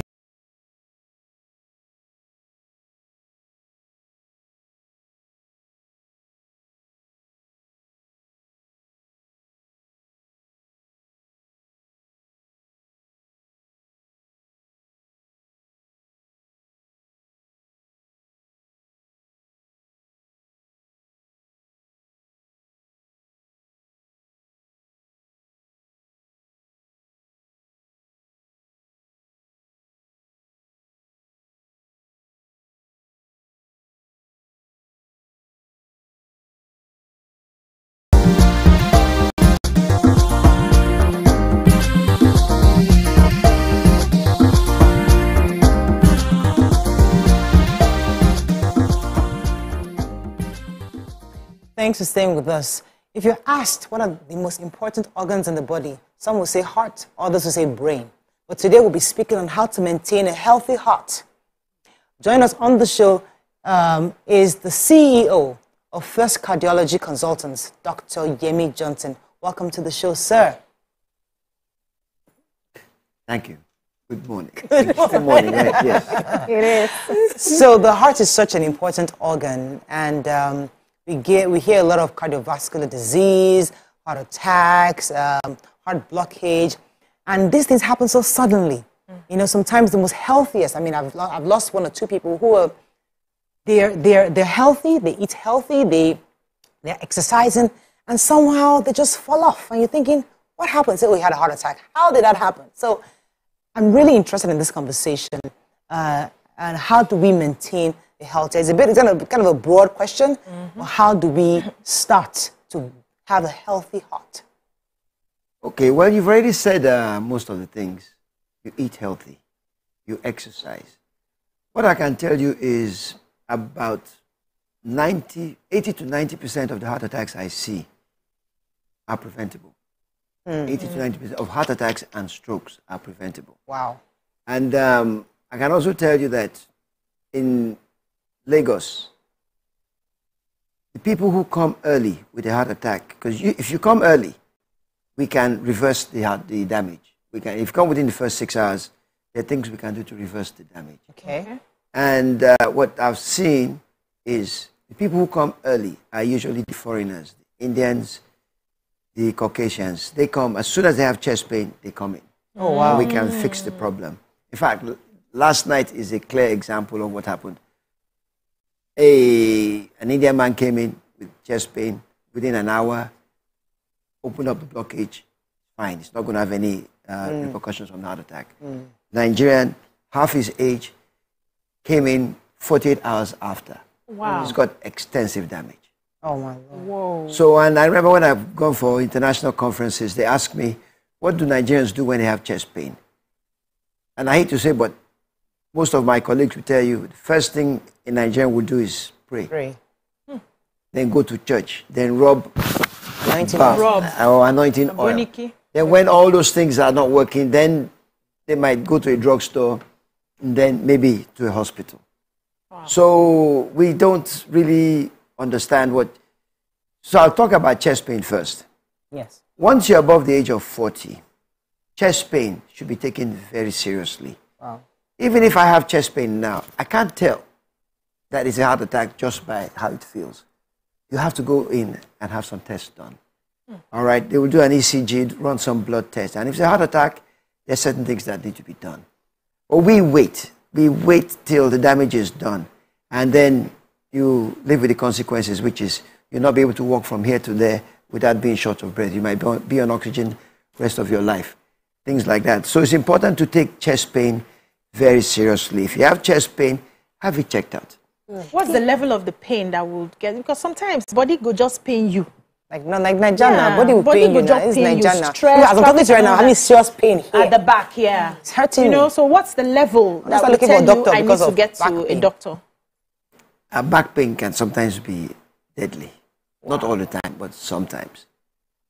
So any pain up here, check it out. Just have it checked out. It's not that you're going to be admitted or have some expensive Dr. Johnson, test let me ask you a question. I'll come to you with Nima. The truth is that when I have a pain right now, yes, I go to a doctor and I enter his office, he's likely to tell me, take painkillers and send me home. He's not likely to do an ECG like you would do because you're a cardiologist. So you have an idea. But most doctors will just say, let me give you, what are you using? Paracetamol, let me increase the dosage to ibuprofen or something else. I hate to say that's what happened to the young man yesterday. Okay, when I was in medical school a long time ago, we had, throughout my 5 years in Idi Araba, we had one person come with a heart attack. It was rare when we were in school, one person, and it was a Caucasian. And all of us were brought to see the patient and see what a heart attack looked like.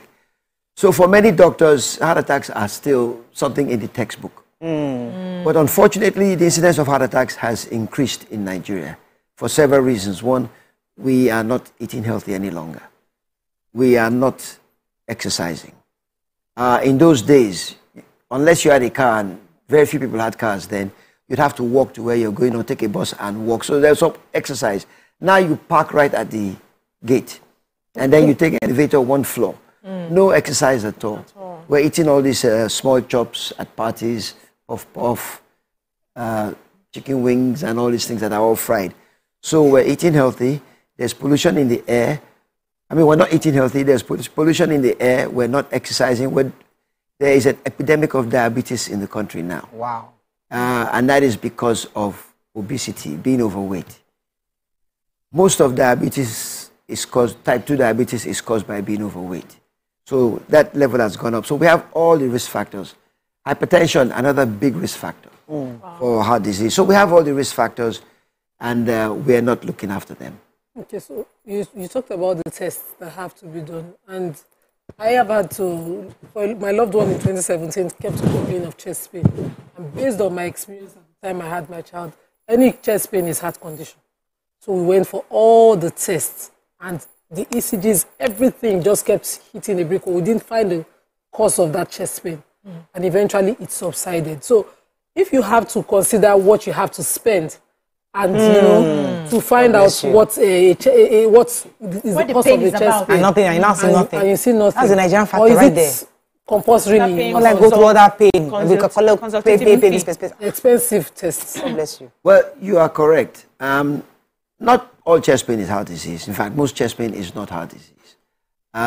So yes, most of us pay out of pocket for these tests. In the US, in UK, it's your insurance that takes care of it. So the paradigms are different, and that's true. You can end up spending a lot of money and not find out the cause of the chest pain. The important thing is this.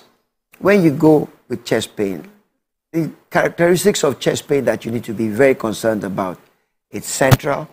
It's like somebody sitting on your chest, or a baby sitting on your chest, or like your chest is in a vice and it's gripping. It goes up your neck, it goes down your arm, and you start to sweat. All those things are signs of a heart attack. What happens to those that just drop dead? That's a whole different ballgame. A heart attack can make you drop dead suddenly. All right? If you have a big heart attack, you can suddenly drop dead. There are many people who drop dead who had symptoms before they dropped dead. They just didn't tell it. A lot of that happens. But one of the warning signs is you walking up the stairs, you feel some pressure in your chest, and you have to stop. That's a very big sign that there's something going on. Exertional chest pain. Another one, especially for men, is pain during sex. That's a big sign. Really? They won't tell you that? I don't want you to get disappointed. They don't want to be told weakly. Yes, it depends on the person. But pain during sex is another important Pain sign. in the heart. In the heart, during not sex. the chest. The chest. The chest. Sex. Yes. But your heart is supposed to be Yes, working but hard. pain. Okay. Pain is that different. makes, yes, pain is different. So that's because that's exercise in of itself. And so people ask me, is sex exercise? I say yes, but exercise should last at least 30, 45 minutes. Okay. So it depends on the duration and all that. But pain with activity is an important sign. Pain that radiates down your arm is an important sign. Pain that's associated with shortness of breath or sweating is an important sign. Now, if you have pain and you move your arm, the pain gets worse. It's not likely to be your heart. That's likely to be something in the muscles. All right, so you can rule out some of the things yourself. All right, so I know that First Cardiology Consultants is a rather high-end hospital. You know, many people can't afford it. But I know you're also doing the Healthy Heart Foundation, which supports people for cardiovascular interventions. Tell us about it. Is it because they feel that you're trying to just reach out to people who can't afford it, or you're just trying to do a sensitization on how to help people in getting healthy hearts? You've already answered the question for me. Okay, let me give you some background. I trained in Nigeria. I was on scholarship throughout secondary school, university. You know, that time was during the oil boom, and all of us went to school free. You people might not have enjoyed those periods. And I went to the US right after youth corps, spent about 30 years in the US. And it used to irritate me seeing patients come abroad for minor things. They end up seeing one of us. Yeah. You know, they come from Nigeria to America and say Nigerian, and they sometimes get disappointed. But I can tell you in the US, in any field in medicine, there are always Nigerians at the top of that field. There are many of us, and they're always at the top. So I felt bad and said, okay, I've spent a long time here. Let me come back and give back to society. And it's been the most difficult thing I've ever tried to do. And cardiology is expensive. All the tests we do, all the procedures we do are expensive. So now, yes, we've brought the technology back home. We can treat heart attacks, we can treat strokes, we can do a lot of things. But majority of the people cannot afford it. And it breaks your heart when you see somebody who doesn't have the money but needs the treatment. You see, and as a single person or one person or a company, we can't really cover all those people. And it's one of the reasons why we've never made a profit, First Cardiology, because we end up treating people. You can't come in with a heart attack and we say, well, you don't have money, go away. It's not ethical.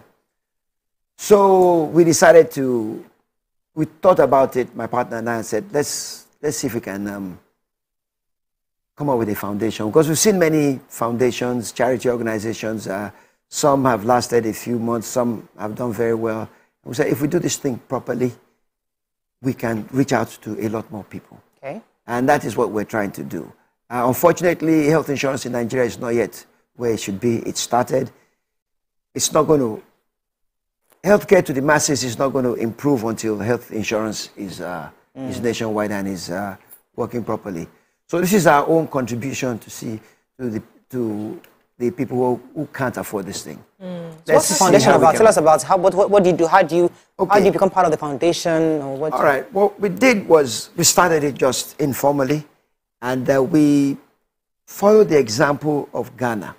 Okay. I went to Ghana, and all the citizens are subsidized for heart conditions. Sudan, the same thing. Oh, really? Yes. And Ghana's is run by retired bankers. It's not government, it's an NGO. But the people on the board are retired bankers and people in the business world who are well respected. So with that kind of board, people know that they're not there to just take your money. Yeah. So we got that sort of board, and they've been very helpful. And we're launching the foundation officially tomorrow. Okay. Oh. All right, but we've been working for about a year, and we've treated about 50 patients. Wow. So how are you funded? Who's funding you? We've been reaching out to people informally, WhatsApp, organizations, friends, and the response has been overwhelming. Wow. It is once people know it's for a good cause, they will give you money. They will give you money. First thing they wanted to know is first cardiology. You people, you're already making money. Why should we give you money to treat poor people and all that? So we explained, when we do charity cases, we charge the foundation at cost, what it costs us to do the case. So there's no margin on it. It's whatever it costs us. And we've also been lucky. We've partnered with a foundation called VOOM in the US, which is a Nigerian foundation, but a lot of the people there are Americans. The American, foreign, doctors, nurses, all sorts of people who volunteer their time and come to Nigeria to do surgery. Okay, so we've partnered with them, and with the two of them, we've been able to really bring down the cost. Okay. So I've been to first cardiologist, and I wonder if your facility can take the crowd that would respond to free heart conditions. No, we can't treat everybody. I'm hoping that you're able to, partner other facilities where your people can use. There are other. For example, you partner with the hospital in maybe Ikeja, and you can have some people go there. Do they all have to come to first cardiology? Yes. That's a great question. Right now, we've partnered with Abuad in Ekiti, and we've done some cases there. Okay. All right, because Lagos is just one place. We've done some cases with Abuad in Ekiti, who also provided services at cost. Okay. So we just came there, did the procedures, free for those people. Some patients, it's subsidized. Or excuse me, some patients it's subsidized, but we try and just reach out to as many people. We intend to go out of Lagos. Next stop is probably Abuja. All right, Abuja would probably be the funnel for the north. And we want to go there and perform procedures there. Now, what would be the criteria to pick the people you finally attend to, since you can't reach everybody? Okay, it's two things. One is they need to have something. They have a cardiac problem. So that's easy. Clinical, we can make that diagnosis. And there are lots of people who need help, especially surgery or interventions. Then how to figure out if they can't afford it or not. Because, yes, some people will game the system. I've seen somebody driving a brand new exhaust Mercedes and says that he can't afford. Yes, trying to game the system. So we have partnered with a group who specializes in things like that. So they vet the people and verify and let us know that, okay, these people can't afford it, and then we try. But it's not a perfect system. But the key is, I'd rather treat somebody than not to treat. It's kind of refreshing to listen to you, because you're a Nigerian and you're trying to give back. Because we see a lot of people who want to jackpot. You've jackpot and you come back, and and I like the choice of words you've been using. I've observed that even when you're talking about the insurance, that we're not there yet. So you didn't say, we don't have, it's horrible, we don't know. But you seem like you're optimistic. So do you really think this foundation... There's faith in there. Do you believe that this foundation would really, that we need more of you? Do we think, how do we get more people like you? How do we get more Nigerians like you? Those who have gone, because I have a theory that it's not about getting Nigerians not to leave this country. You can't do that. What you need to do is bring back those who have gone like you. Find a way to get them home, because many of them are done. They're tired. They want to come home, but they need a conducive environment. So what do you think we can do to get more people like you to do stuff like this to help Nigerians? Okay, I can tell you this. There are quite a few of us, well, I'm no longer them now, but quite a few of my colleagues abroad who want to come back. Yeah. Okay. And the things you say is what bothers them: security, where to stay. Most of them, their kids have already gone to school, so they don't have that expense on their head anymore. So it's security, where to work. Most of the hospitals don't have the equipment they need. So at least I know now there's several hospitals being built in Nigeria. Private companies, But in Lagos, not all there. Well, it is, yes, they're in Lagos, they're in Abuja, they're in Port Harcourt. New ones being built that I'm aware of. Okay. There's Ekiti Abuad.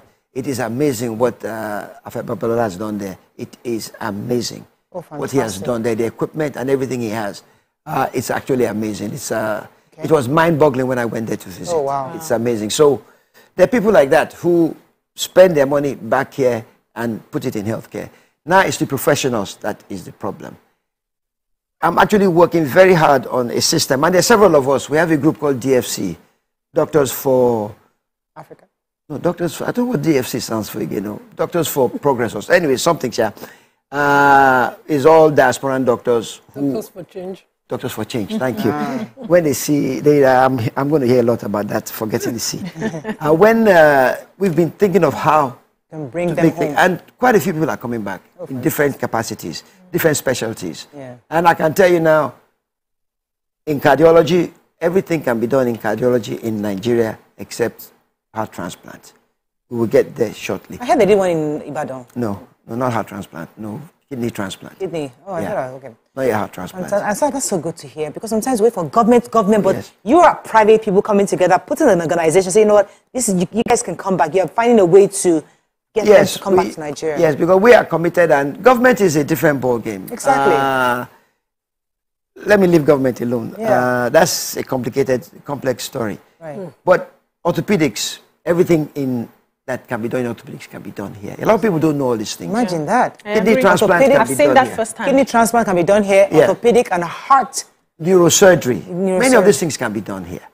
All right, a lot of people don't know. What's all the money now? The money is the problem. It's not like Yes. they don't know. This is one reason why we've got It's not this. free. No, the ones that are traveling out are going for whatever reason. It's not because we don't have the capable hands here.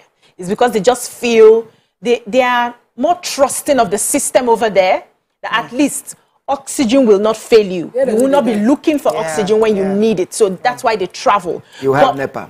Your gen will break down. Issues, exactly. So they just prefer to go there. But we know we have. If you, there was a time during the COVID-19 now, my father-in-law did a surgery, a very major one. It was done here. Okay, so what would be the minimum that you'd say a person must have, or totally free? Benefit from this. To benefit from this. You know, you were talking about some people who have to be subsidized. If you subsidize health for some people and you still have to find #1 million, that's not subsidy for them. So what would you say is the minimum? Okay, the way we've done it so far, based on the recommendations from the group that helps us screen patients, those who can't afford, there's some people you know cannot, they can't even afford the test. You know they can't afford it. That's going to be completely free. That's, I mean, free to them. Between us and the VOOM Foundation, we found ways of trying to cover those costs. Yeah. We found ways of trying to cover. Because it's not like you're paying the surgeon. Most of the surgeons, most of the anesthesiologists, I have to mention the group that helps us, A3C, Abuad, all our professionals, First Cardiology, we don't get paid for doing the charity cases. We don't get paid. So it brings down the cost.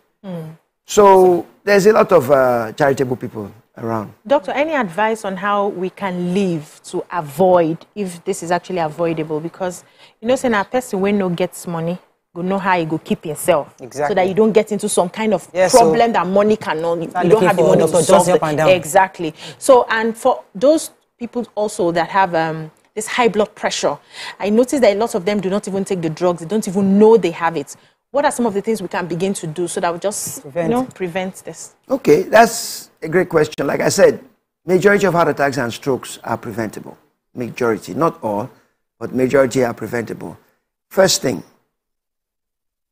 go for your yearly checkups, all right? And if they pick up things like diabetes, high blood pressure, they put you on the medications. Take the medications. Number one reason why people don't take their blood pressure medications, especially men, is it might sometimes affect your sexual functions. And that's why they don't take it. That's why, and they won't tell anybody, they just notice that there's some issues there and then they stop taking the drugs. The next thing now is a stroke. And what I tell them is, after you've had a stroke, everything's not going to work. So you might as well figure out how to do this. There are things we can do. There are over 1,000 drugs for high blood pressure. We can find a combination that will get your blood pressure down. All right, so one is taking your blood pressure medications. 2, diabetes. The epidemic of diabetes, where many of us are overweight. We need to watch our weight, eat healthy. I used to weigh about 100 kilos. I now weigh, 78. Wow. And it's all this diabetes and things. And I was looking at the heart attack coming to me, and I said, okay, you better just respect yourself. So I lost weight, and it wasn't too difficult. You just reduce your portions, exercise regularly, walk. 30 minutes a day is all you need. 4 or 5 times a week. It really does help. So, and then that helps your sugar. Salt, hypertension. We eat too much salt in Nigeria. That's why we're one of the biggest hypertension capitals in the world. Yes. Nigeria is in the top 5. Oh. Let me give you an example. Recommended salt intake is 2 grams of sodium a day. All right? In England, the average intake is 4. And that's because there's a law that was passed about 15 years ago that restaurants and public food places can't add salt to the food. Yes. All right? You notice you go to England, the food doesn't taste so nice. So you add your own salt. Okay, in America, it's about 6 grams. In Nigeria, the average salt intake is 12. Chineke. So when a Nigerian says he doesn't take much salt, he's taking too much. Now, sources of salt. Our food will not be tasty. My mother-in-law will not eat my food. She will say, because you know, I'm thinking, it's too much salt for no, you. you gradually reduce it. I don't say no salt. No salt is not possible. Yeah. But it might make you lose weight too because you can't eat. But hidden sources of salt. This life. Granuts, ekpa, cashew nuts, potato chips, plantain chips. Auntie. Those are hidden sources of salt that we don't realize. All right. So not right plantain. Bouillon cubes and all these things. They're salty. So just reduce the quantity. I'm not saying stop. Right. Reduce the quantity. Doctor. Food will not be sweet. No, why can't always say something? Now something will keep us. How can I die and now realize I stopped Let eating it kill rice? you when you're 90, not when you're 40 or 50. Okay, I like that. We have to wrap up. I think we need to bring you back, sir. No problem. Some of us need this lecture. Tough It's a nice lecture. lecture. I like it. We need a reminder. We hate. Take fruits and vegetables. But this salt issue is very, very difficult to swallow. But it's all it's not difficult. You reduce it over time. So you get if you just do it drastically. Your taste will adjust. Yes, your taste will adjust. And then salt will now taste not nice to you. Yeah. Your friends will not come to the house and say, this your soup is not sweet though. They should eat in Yeah, their house before coming. Thank you so much, Thank sir. you, It was a doctor. pleasure having you on the show. I think this foundation is an opportunity for many Nigerians. And I like the fact that private people have come together to support Nigerians. And we hope that more Nigerians like you and your friends can come together to find ways. So I'm happy, just in case you missed it. If you have cardiology issues, it can be solved in Nigeria. Orthopedic issues can be resolved. I think you said, neurosurgery, renal nephrology. Most specialties can be done in Nigeria. Do your research before you can spend your hard-earned dollars. Our hard-earned dollars that should go to manufacturers to get equipment to help Nigeria. Don't you can use it to go and spend medical tourism when we can actually get it done here in Nigeria. That's all we can take on the show today. We'll see you again tomorrow. Bye for now.